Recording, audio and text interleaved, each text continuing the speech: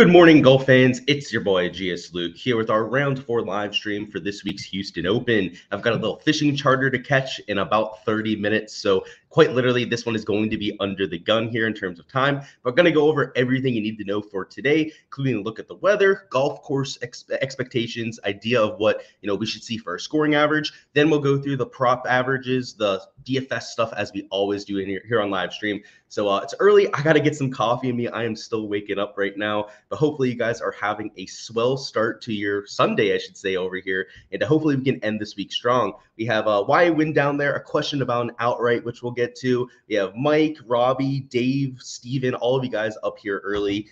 If it weren't for golf, if it weren't for fishing in general, I wouldn't be up right now. But hey, happy Easter to anyone that is out there celebrating.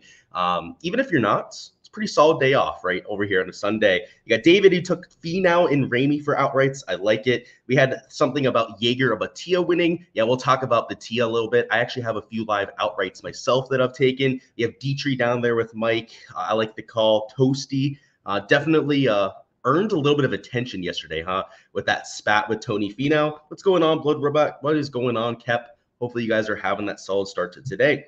But we're going to hop right on in. I do not have a ton of time here, and there's a lot to go over. So let's go ahead and hop on in. So in terms of the golf course, it played way easier, right, than what we had for the first 2 days. Now, that was expected. We knew about the potential tee box being moved up, and also the pin locations were very obvious, obviously easier, we should say. You had a lot of backstops. You had a lot of front pin locations on the easier holes. And while you still had I was actually just about a 3 bogey average per round, they were making about 3.75 birdies per round, which is why the scoring average went so low. So that wasn't particularly unexpected. Now, maybe as easy of a scoring average as we got, right, might have been a little bit surprising. But anytime we're at moving day, we're at a course with relatively good weather, you're going to see that happen almost every single time. So that wasn't a huge surprise. There was no waves, right, because there was threesomes off of both tees. So if you look at it, right, there was technically a 0.2 shot difference, but a lot of that was probably just the pressure, right, of the guys going off last. And then some of the last tee times were also guys that just hardly made the cut. So some of your worst players, right, are quote unquote part of the PM wave, right, on a day like today. But that's not really reality when we go ahead and look at it. So scoring conditions were pretty much the same the entire day. And while it looks like the earlier starters might get slightly better conditions early on, it's not going to be the type of advantage we could take advantage of, right? There's only about a 2.5 hour split between all of the tee times. And when you have the middle of the pack going off early, right towards the end, the guys that are in like last place are the ones teeing off last. Maybe some of your chasers, right? Some of those guys that are teeing off on the first half an hour of tee times might get like a 0.2, a 0.3 shot advantage, but that's not enough to make them like all the optimal plays. So if you're going out there and you're only playing the early starters, especially for the showdown side of things, it's probably not going to go that well. You need to be getting placement points on a slate like this when we have like 5-6 guys that are tied for the lead, including Scotty Scheffler, guys like Batia up there, right, 1 shot off the lead. I think it's like 10-15 guys, right, within 2 shots. Those placement points are going to matter. So I would say for your showdown purposes, you're going to need at least 3, maybe even 4 chalky players for today. But those 1 or 2 chasers that you're taking, maybe it is a good idea to take them off as some of the earlier tee times. So I think the real key for today, right, the chalk is going to matter. You're going to have to get that right combination up top. But where you win or lose the GPP is undoubtedly going to be with those last 2 spots. And depending on how much chalk you're taking up there, whether it's like 3 or 4 super chalky pieces, you're also going to need to differentiate with those last 2 spots. So, we'll talk through some of the chalk that I'm playing. We'll talk through our strategy a little bit. But what is by far a lot more interesting for today, and really where, you're going to make this a good day or not, are with those low-owned pivots, right, that you're mixing into your lineup. So in terms of weather conditions, this will be a little bit more important when we're talking about props towards the end of this live stream, but it looks pretty similar to what we had out there for Saturday. I would say Thursday's weather was pretty spot in line with what we're going to see out here for Sunday. So the pin locations, right, will be more difficult. Maybe they still have 1 tee box moved up. kind of like what you had for moving day. But the winds, the pin locations, and some of the trickier holes are probably going to make it play a little bit more like Thursday than what we saw for yesterday's action. So this 0.64 under average is probably by far the best one that we see all week. And out there for Sunday, I'm expecting something a little bit closer to this 0.43 over par average. So I think maybe they shoot even par on a day like today. Conditions, right, aren't going to be that nasty when it comes to the weather. But pin locations set up, I think a lot of those par fours that were made about 40, 50 yards shorter for Saturday are probably going to play to their full length out there on Sunday. So it's going to be a little bit more of a test. I think that the weather, though, is not the main reason for that. Sunday nerves, pin locations, tee boxes have a lot more to do with it than anything. Let me go ahead and bring up our DFS stuff. We'll talk through that strategy real quickly. And I apologize if we're going quickly here, but I do only have like a 30-minute time frame. So we're going to have to do this as fast as possible. So in terms of our strategy here, Sunday Showdown is a lot different than what we have for the first 3 days. And it gets it gets even more different, I should say, when we go out there and we have all these placement points in a golf course that's pretty tough. If this was, the Century Tournament of Champions, if this was the American Express, where we'll get 2, sometimes even 3 under par scoring averages, sometimes I don't care about placement points whatsoever. But when we're at a course that's playing even par, or sometimes even over par, like you get with some of the more difficult tracks all year, then placement points mean a whole lot more. And the reason I say that, and maybe you're new to Sunday Showdown, right? And that's totally fine. Let's get you on the same page here, is that your first place finisher, right, is getting a solid amount of points, right, if they end up on top after today. Your second place is getting a solid amount too. It's like 7.5, 8 points there. And your top 5, top 10 finishers are getting a solid 3, 4 fantasy points added to their score. Now, that's important. That matters, right, especially when you're trying to get the absolute nuts lineup, the optimal lineup out there entered into these GPPs. But what people forget about is that a 4 fantasy point score, right, 3, 4, like you're getting for like towards the bottom of the top 10, is less than 1 birdie worth of points. And I've already had a few comments from people in my community, asking about how chalky this slate is going to be, asking about should you just take 6 chalky players? And the answer is obviously no. It's the type of slate where you're going to have probably 3, maybe even 4 of the top 5. But those guys that finish in 5th through 10th, unless they're shooting something like 3 under par, do not matter. You do not need to have somebody today that shoots even par and ends up finishing in the top 10. That is not going to get there for the large field GPPs. And I feel like every time we get to these Sunday Showdown slates, I get some sort of comment from someone saying like, why am I not only taking guys in the top 10? That's why, right? And even par, even a -1, a -2 today and finishing like in tied for 8th or something like that is almost certainly not going to take down the GPP. Now, could you probably get away with that? Sure, right? It's not going to completely tank your lineup if you're taking that player. But if you think that you're going to win the GPP, get that leverage, move up the boards because you took, I don't know, like a Nick Dunlap and he shoots even par today, then you're wildly mistaken, right? Just go back, look at the scoring, look at where your fantasy scoring comes from. Now, if it's an even par day and you have 5 birdies, then you probably get there, right? But I am much more concerned with a player's ability to go out there and score than I am their placement points. So, guys like Scotty, obviously, I'm not worried about either component. He can score and he's up there at the top. But if all of your player pool are guys like -7 or better, right? All -6 or better, even -5 or better, right? For your entire player pool, you're not doing this right. So you're going to see a lot of chalky players I talk about, especially up top. I mean, Scotty, guys like Tony Finau, even like Tom Hoagie, right, at -5 is getting some attention. But where you start to see the pivots come in and where we're going to start talking about pivots are guys like a Ryan Fox that is literally like in last place right now at 0.7%. Guys like a Johnny Vegas, who I'm taking a shot on at sub 1% ownership. Now, I'm still playing Dunlap. And in fact, I have an outright on Nick Dunlap. So I'll definitely be rooting for him today. But, I picked him as somebody to single out because he still has to score. He still has to make those 4 or 5 birdies to get there. And I think a lot of people, when they're building their lineups, maybe just don't know how the scoring works. Or even if they know how the scoring works, maybe they don't consider what, matters for the contest you're entering. Because if you're playing cash, they by all means, just play all the chalk you want. Get all those placement points for a cash lineup. That's totally fine. Understand that. But if you're playing even in a single entry GPP or especially, right, like the big GPP for today, you cannot be playing that way. So that's going to be my spiel about DFS. We're going to talk through a few players now that I like. We'll go through your questions about specific guys too. So if you have any players you want to deep dive on, whether it's shots gained metrics, just my idea in general, let me know down in the chat. But we're going to start to go through some players here. Let's see. Who is the one guy I'm playing in a single entry? Well, it would probably be Scotty. And is it viable to lock him? Absolutely it is. You're taking a calculated gamble, right? He still has to shoot something like -3 in top 5 to get there for the optimal lineup. It's an aggressive strategy, but if you actually want to get leverage on Scotty, that's pretty much what you have to do, right? He's like 40% owned. You're going to get double the field. You're already at like 80% at that point. So why not hit the lock button, right? If it's the difference between 80 and 100% in your exposure, totally fine with that. What's going on to Peach? 433, so super early for you, Owen. That is you're beyond dedicated if you're up at this point. And yeah, I'm going to the fishing charter. So I wanted to do this at like 8:30, maybe 9 a.m. when I would be a lot more awake. I'm waking up as the stream goes on. If you can't tell, when I first got on here, I was groggy, real tired. We're waking up a little bit. And yeah, you're dedicated as hell. I can't complain when it's 433 over there. Can't you lock Scotty and Finau and still make good lineups? Probably, right? What is Finau's price? He's like, what, $10,200? It's going to be pretty tough, right? If you're spending $23,000 between two spots, can you make lineups? Yes. You're going to be forced down there into the 6K range. But at the same time, right, you got to remember, and this is just going back to the fantasy points versus placement points thing, right? Like, I know it feels great to have two of those top 5, right? You're spending all that salary on 2 studs.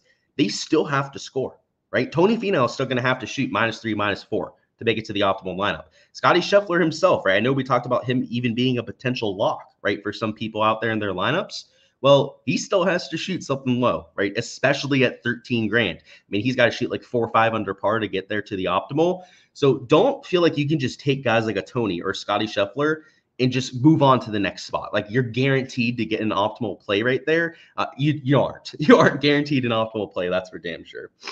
Victor Perez in DFS, I like it. His ball striking has been incredible the entire week. Thoughts on Thigala as a guy who picks up a lot of position points if he goes -5? I'm not worried about the position points, right? And I'm glad we're getting these questions, guys, because this is important. If Sahith shoots -5, it doesn't matter where the hell he finishes. At -5, he's probably making 6, 7 birdies, right? If he's shooting -5. And if he shoots -5 with a bogey-free round, that's an optimal position right there. Right, -5 bogey-free will outscore all of those guys who finish in the top 10, right? Unless they go nuclear themselves, right? Because, and I was telling this to one of my subscribers this morning. He asked a question about the lineup construction and whatnot. The difference between finishing in 5th versus finishing in 10th is half a birdie, right? So somebody like Sahith, if he's making 6, 7 birdies, is almost certainly going to make that optimal lineup. So, hey, if you think Sahith can shoot a -5 today, then just play him on that alone. And sure, yeah, if he does shoot -5, he'll probably at least get a placement point or 2, right? He'll probably finish top 15, maybe top 20 if he goes out there and does that. If it gets really hard, if for some reason the course is harder than what we expect, maybe that is a top 10 finish by the end of the day. So, yeah, dude, I guess that's the point I want to make here, guys, is that if you think somebody has that kind of scoring potential in them, that is much, much, much more important than the placement points you're getting. The guys that I'm concerned with placement points, I like Scotty, I like a Tony Finau, right? So I know I just got done trashing them a little bit, saying that they have to, score to get there. But yeah, I'm still playing them, but I'm not looking at them as a free square by any means. Tom Hoagie there at -5. He's another player. If he shoots 4 or 5 under par, that's almost a guaranteed top 10 finish, probably even a top 5 finish or something close to it. And Tom Hoagie has to finish top 5 to make it into the Masters. So if there's one player that is going to be motivated to try and go out there and get it, it's Tom Hoagie. But unfortunately, that's also a lot of pressure to play with. So it could go both ways, right? So I could see trying to fade him because of all that pressure, but I could also see playing him because he's motivated for that top 5. Akshay Bhatia, somebody I have an outright on. So yesterday I was just hanging with family. We were kind of keeping track of the golf. My stepdad, my mom really watch golf. So we were talking about it quite a bit at a concert. And I found Akshay at 10-1, which I think his odds got a little bit worse. So maybe not the best value there, but I got Nick Dunlop when he was 1 shot off the lead at 50-1. So I've got a live outright on Akshay, so kind of hoping he can pull that through. And then with Nick Dunlop down here, you heard me rave about the kid yesterday, right? I mean, he was one of our best plays for Showdown, right? He's one of those players that I think has top 5 potential on the official World Golf rankings someday. And at $6,500, I got him at 50-1 to win. I don't hate that either. So these are some of the chalky pieces I'm getting to. Who else can we say that about? Alejandro Tosti is a player that I'm mixing in with a little bit of chalk. But Tia, Aaron Rye, right, starting at -7 are all some of my stands towards the top of the board. Now, there are a few others that I'm mixing in, but there also are a few guys up top that I'm just completely taking out of my player pool. For me, a few of those fades, I guess I'll just point out Steven Yeager and Taylor Moore are players that I don't think are really good finishers, right? Steven Yeager's been in contention a bunch, almost always falls apart on a Sunday. Taylor Moore has maybe a little bit of a better track record at actually holding on to finishes, but it's not somebody that I'm overly impressed with. Thomas Dietrich, I think it's a decent play. I still think you could play Thomas Dietrich, but he's 25% owned. So unless you're completely sold on him, right, you might want to reconsider playing that. Chad Ramey, right, he's nearly 20% owned himself there at -7. So there are certainly guys, right, that I'm not taking that are going to be a little bit chalky today, but there's also a good amount of them that I am playing. So just pick and choose your spots, right? Out of those guys that are like -6, -7 or better, you should probably consider crossing off at least half of them from your player pool. And then even though they're real chalky, right, even though they're coming with inflated ownership numbers, you probably want at least half of them out there in your 20 max pool too. So just go through, do whatever you want for your process. And, you know, I have my own process for choosing players. A lot of it comes down to ball striking. A lot of it comes down to Sunday performance, right? Guys that have proven that they can take being in contention. But if your process is you want to take guys that, you know, are going to break through, that you saw with the eye test that you think are just playing better than the stats would indicate, then by all means, right? These guys are all pretty decent plays when it's all said and done. And if you're playing in cash or in a single entry type of format, they're probably even better plays. So a few guys I guess I want to point out here. Again, we're trying to do this a little bit quicker just because I got to get out of here. But Cam Davis, I think you could take for a little bit of leverage. He's $8,100. He's -3. So obviously not starting with a ton of placement points, but he's relatively low owned. And Cam Davis is an extremely high birdie percentage player, right? A very aggressive player that we see out here on the PGA Tour. And starting at -3, he's not going to have any hesitation going after pins. He is going to be balls to the ball, pedal to the metal the entire time he's on the golf course. And that's what I want, right? If the difference between finishing in 5th and 10th place, right, is half a birdie, I want the guys that make the most birdies, especially when I'm trying to get different with my ownership. So that's the idea with Cam Davis there. Fits that mold quite well. We've got Toasty, who I like as chalk. We mentioned that. Cam Champ, right, -4, right, starting at 9.6% ownership. Now, it's not like he's a low-owned pivot, right? He's not sub 1%, like we're going to talk about here with Ryan Fox. But all the same things I said about Cam Davis, about him being like a high, you know, birdie percentage player, being somebody that has the firepower, the mindset to go out there and go low, are the things that I love about Cameron Champ. And if he does shoot like -4, -5, that's probably a top 15 finish, right? At the worst, probably a top 20 finish on a week like this, which is kind of exactly what we're looking for. If you're looking for mega pivots, Ryan Fox, I loved him heading into this week. It has not been his golf tournament, right? But he's too talented of a player for it not to come through at some point. And, you know, it's Sunday Showdown. Literally no one's using him for today. So why not take him and just hope that he, you know, ends the week on a high note? And, you know, there's going to be a lot of guys that bitch quit that are over par, right? It could be a Ryan Fox. He could easily be one of those players. But if they get off to a hot start, let's say they're like -2 through their first, you know, 4 or 5 holes, something like that, you know he's going to be trying for those last, you know, 14, 15 holes, whatever he has left. It's not like he's going to win the golf tournament. It's not like he's going to get those top-level placement points. But something like -5 or even like especially like a -6 score from somebody like this would easily be enough to be optimal. And I think a lot of people forget about that when they're playing Sunday Showdown. Cham Kim at -2. He's only 4% owned, another high birdie percentage player. Johnny Vegas, another real aggressive player, kind of like a Cam Davis that we're taking. Another guy that is sub 1%. And that's it for the highlighted plays. So it's not rocket science when you're playing a slate like this. You're really just trying to find the right mix of guys up top, right? The guys that are actually going to shoot something like 3 under par and hold their spot. And then 1, 2, maybe even 3 pivots towards the middle to bottom end of the board that can go out there and pretty much do the same thing, right? Probably even shoot something better, right, than what you have with your top 3 guys. Your chalky plays, right, you probably want at least like a -3 round. From somebody like a Cam Davis, a Cam Champ, a Ryan Fox, for example, you probably want 4 or 5, even 6 under par. So that's why I say that's where you're going to win the GPP. You don't have to be as right with your guys up top, but at the same time, right, like, and that might seem like, why are you taking all these pivots then if they have a harder time getting there? You can only have so many of those top end guys that actually pay off, right, as chalk. Not all of them are going to shoot -5, -6. Not all of them are going to be up there in contention by the time we get to the back nine. Now, if that were to happen, that'd be pretty cool, right? We'd have a hell of a finish for a golf tournament if we had like 7, 8 guys that were all 8 under par today. But that's just not going to happen, right? That's reality on the PGA Tour. It's hard. The scoring average is going to be like even par, so you're just not going to see that kind of scoring.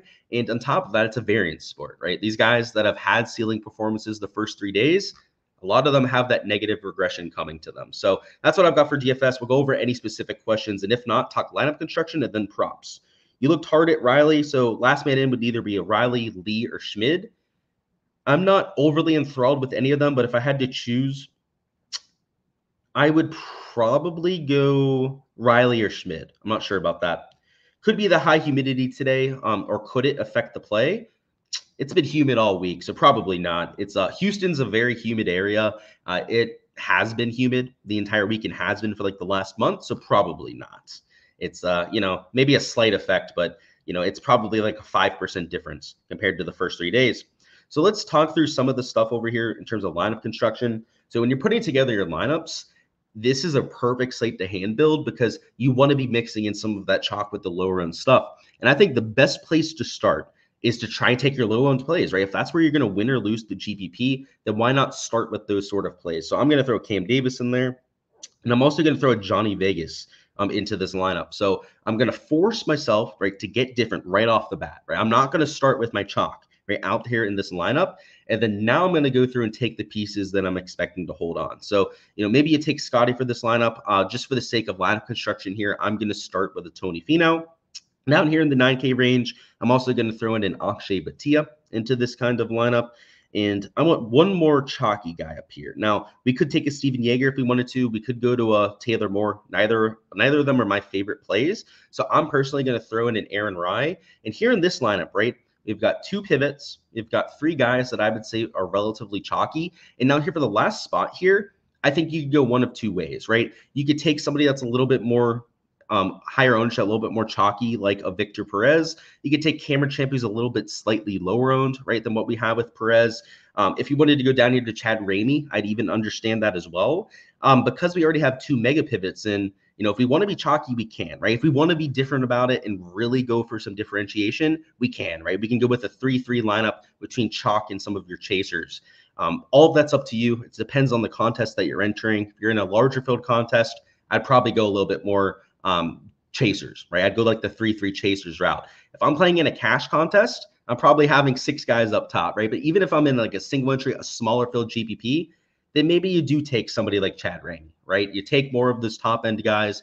You play a little bit less aggressive. Is all depending on the sort of contest you're entering. And the reason why I say in single entries you don't have to be aggressive is you don't need as good of a lineup to take home a single entry, right? When there's only 100 to maybe 1,000 other people you're playing against, you don't need nearly as good of a score to win first place as what you're going to need in the large field GPP. So just it's all about knowing what contest that you're building these lineups for, and then catering that sort of mindset towards it.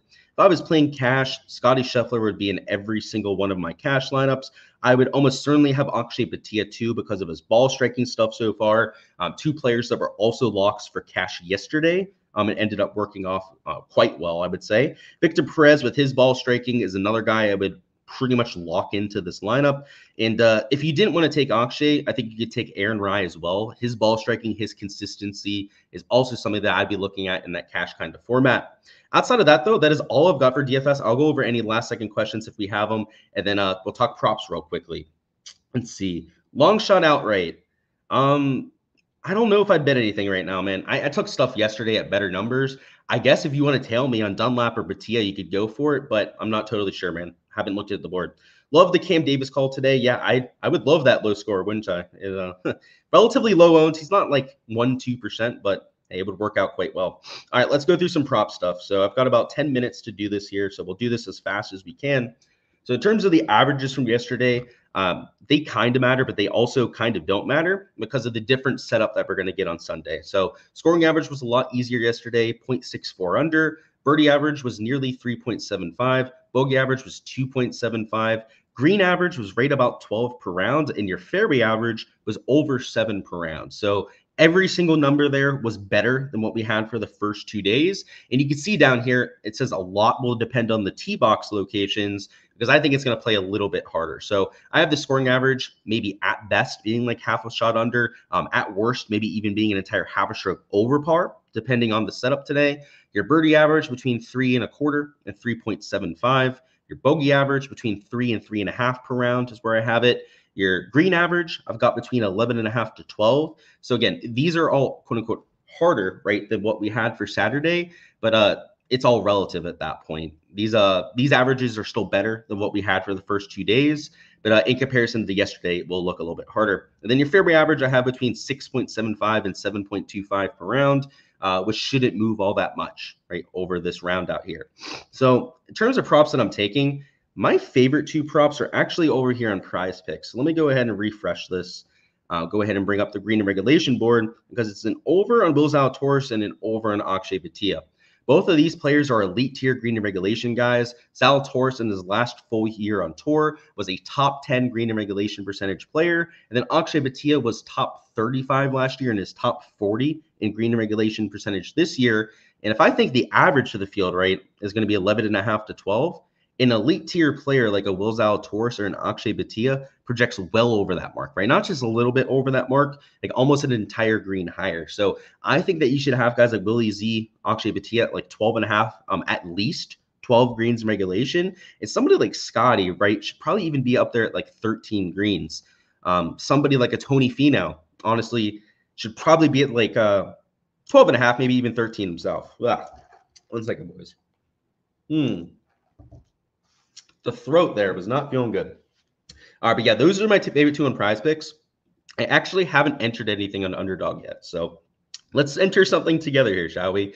So if we're going to take something on Underdog, their board is not priced as well as what we have on Prize Picks. So they have guys like Wyndham Clark at 69 strokes. They have some of your mid-tier players at like 69.5, right, like an Aaron Rai. And let me see where they have Rai on Underdog. So they have Rai at 69 strokes. So what? It's about a 0.5 difference for most players from site to site.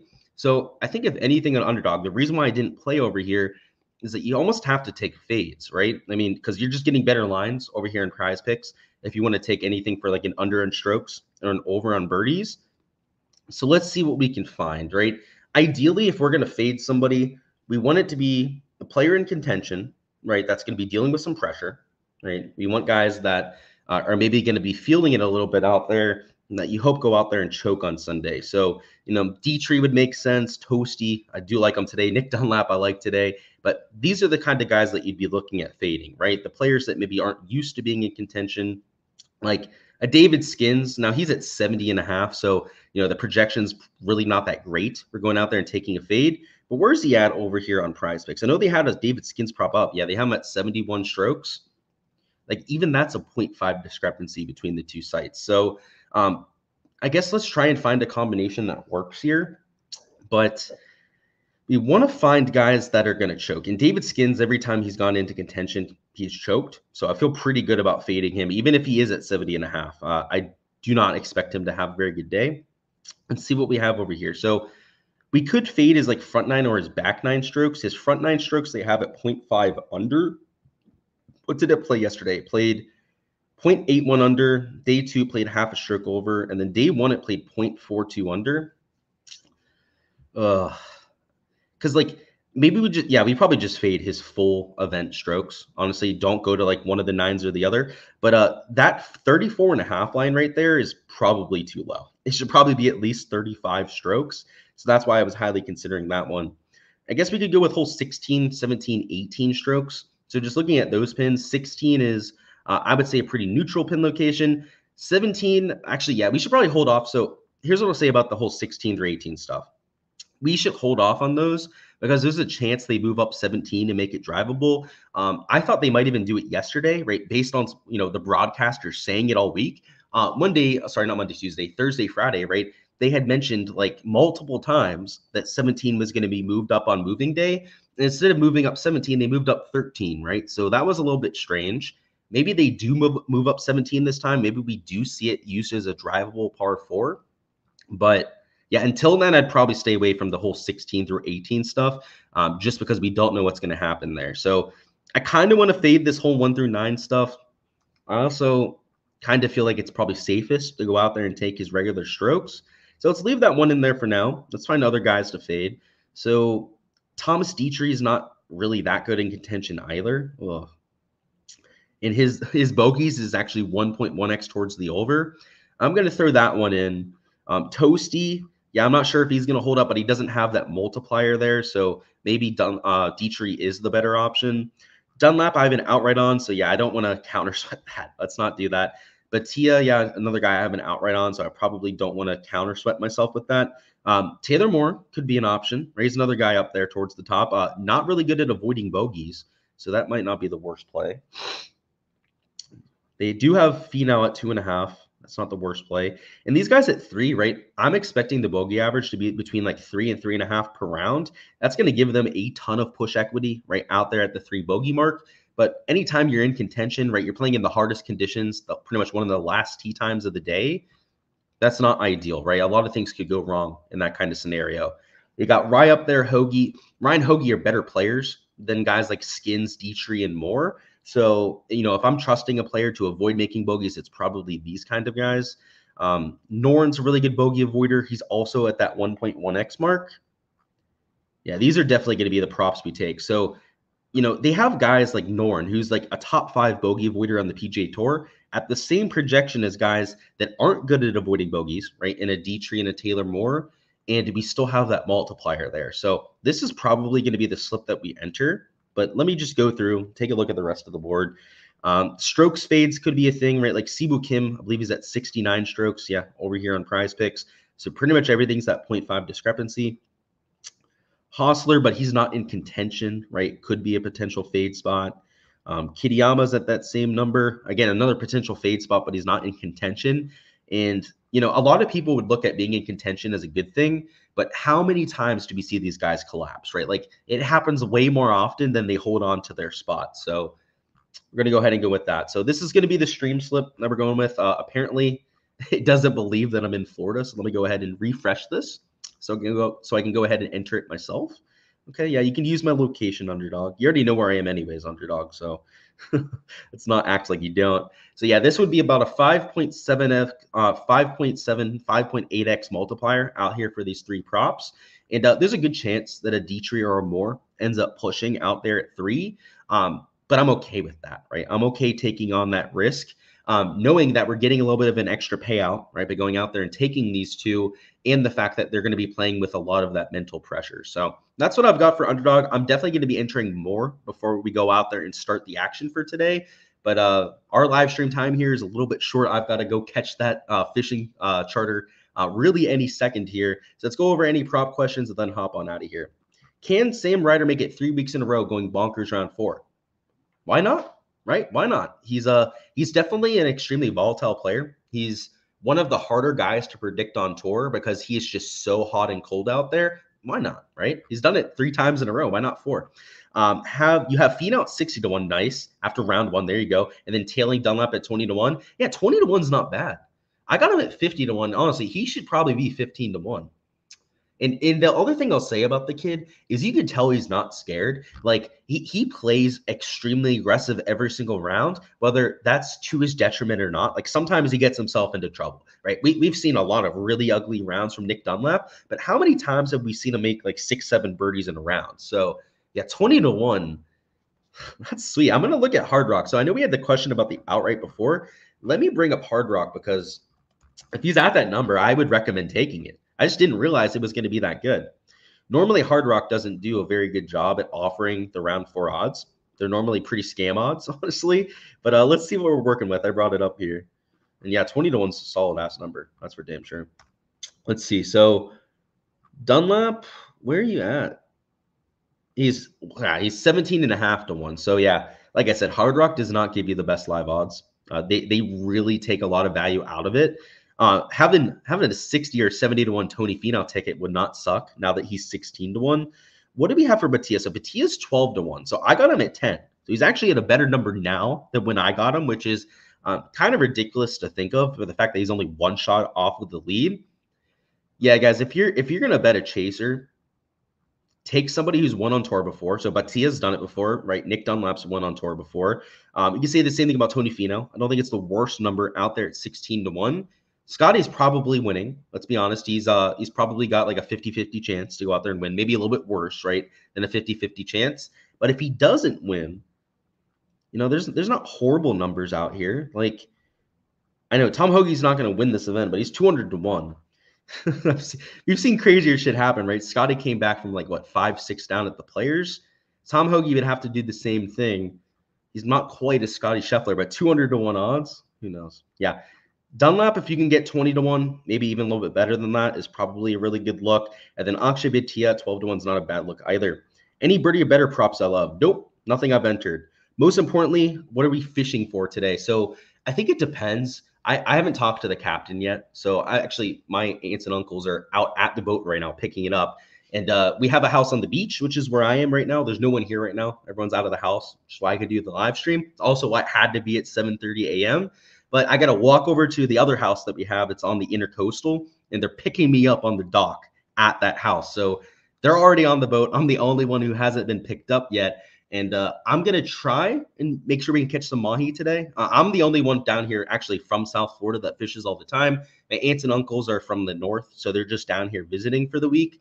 So maybe I can convince the captain to take us out for some dolphin, some mahi.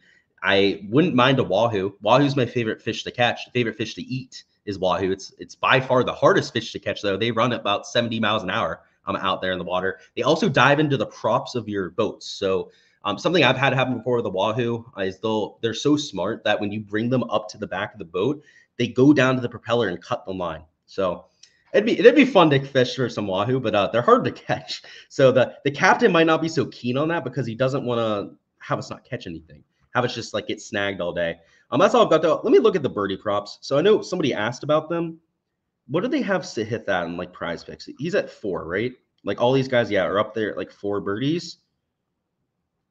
They even have some guys on Underdog at 4 birdies that probably shouldn't be at 4 birdies.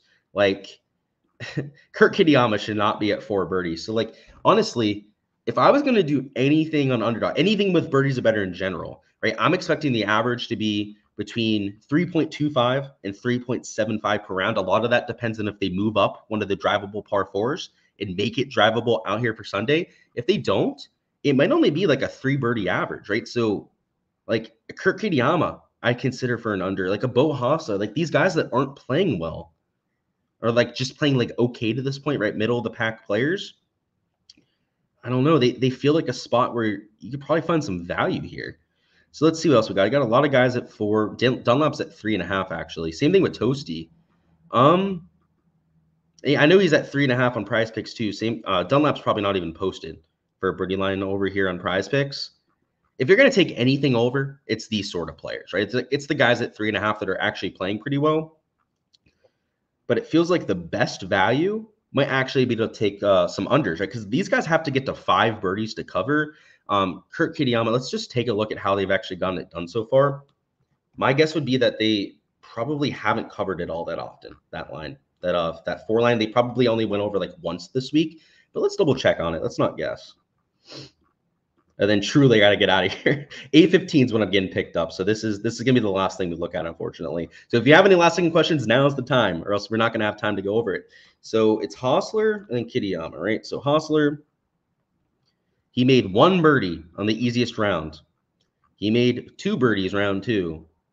And they made a shit ton on the first round. This is when we played him for a prop, by the way. He went absolutely off for us. So that was pretty sweet. So there's Hostler. He went under 2 of the 3 rounds. And then it's Kitayama. There you are, Kurt. So he had a good round yesterday. He would have went over yesterday. That's for damn sure. But let's take a look at round 2. I also believe he would have went over. Okay. And then round 1, he went under because he had a really shitty round. So we have one that went under 2 of 3, one that went over for 2 of 3. And let me look at how Kurt's getting it done. So Kurt's losing with the putter, gaining a bunch of ball striking. The Hostler one I definitely feel better about. He actually gained strokes the last 2 days with the flat stick. We'll sit on that one. We're not going to enter that one quite yet. We'll see. Over there on the Patreon page, right? I'll let you guys know if we end up entering that combination. But if I had to pick one out of those two, this Hostler one probably feels a lot better. It's not because he's just gone under for like the first 2 or 3 days. It's also that he hasn't played ball, right? Like even when he's gone out there and shot a respectable score, he had like 1-2 birdies on the day. So we'll leave you with that. That's what I got for today, guys. As per usual, if you want access to all my projections, check out the Patreon page. On there, I have all my spreadsheets posted. So my player pool, projections, ownership, all that on there for you guys to use. Go ahead, go out there, check it out down below, and all the different prop exposure. So I post the averages on there, stat averages for every single round, projections for the next day. Check that out, as well as the different slips that I'm entering. So I only have 2 slips in right now, right? It's the underdog slip from the stream, also that prize picks combination. But by the time we get to lock in 2 hours, I'll probably have at least 4 or 5 more slips in. So that's where a bulk of my exposure comes in. Rounds 1 through 3, we went profitable in 2 or 3 rounds. So let's make it 3 out of 4, right? When we can make it 3 out of 4 days that are in the green, that's when you go out there and really get that ROI. A 2 and 2 week just doesn't get it done, right? It's about break even most times. Let's go out there and really get ourselves into the green. So looking forward to it. Appreciate all of you guys out there, and best of luck to all of your exposure today.